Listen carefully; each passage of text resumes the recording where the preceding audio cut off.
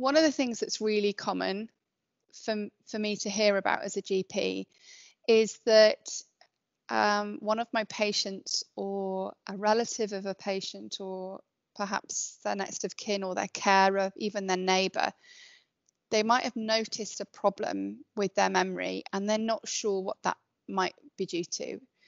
Maybe it's just a minor thing. Maybe it's recurring or seeming to get more problematic.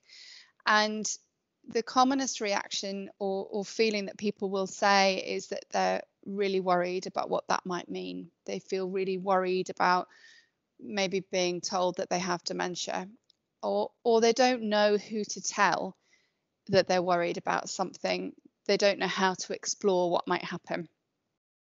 So I would really want people to feel that they can be confident that if they tell their practice, whether it's a practice nurse or a GP or a dementia care coordinator, whoever it is that they feel that they're able to have contact with and say, explain what you're concerned about, and we will make an assessment and make sure that you have the right people see you to work out what is going on.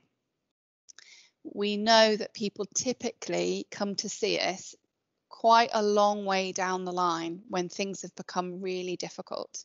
And what we really want is for people to come much earlier. So come and see us when you're starting to feel concerned, because that's the point where we can start to make changes that hopefully prevent things getting worse. And the earlier we see you with any concerns about memory, the better for us to be able to do something about it.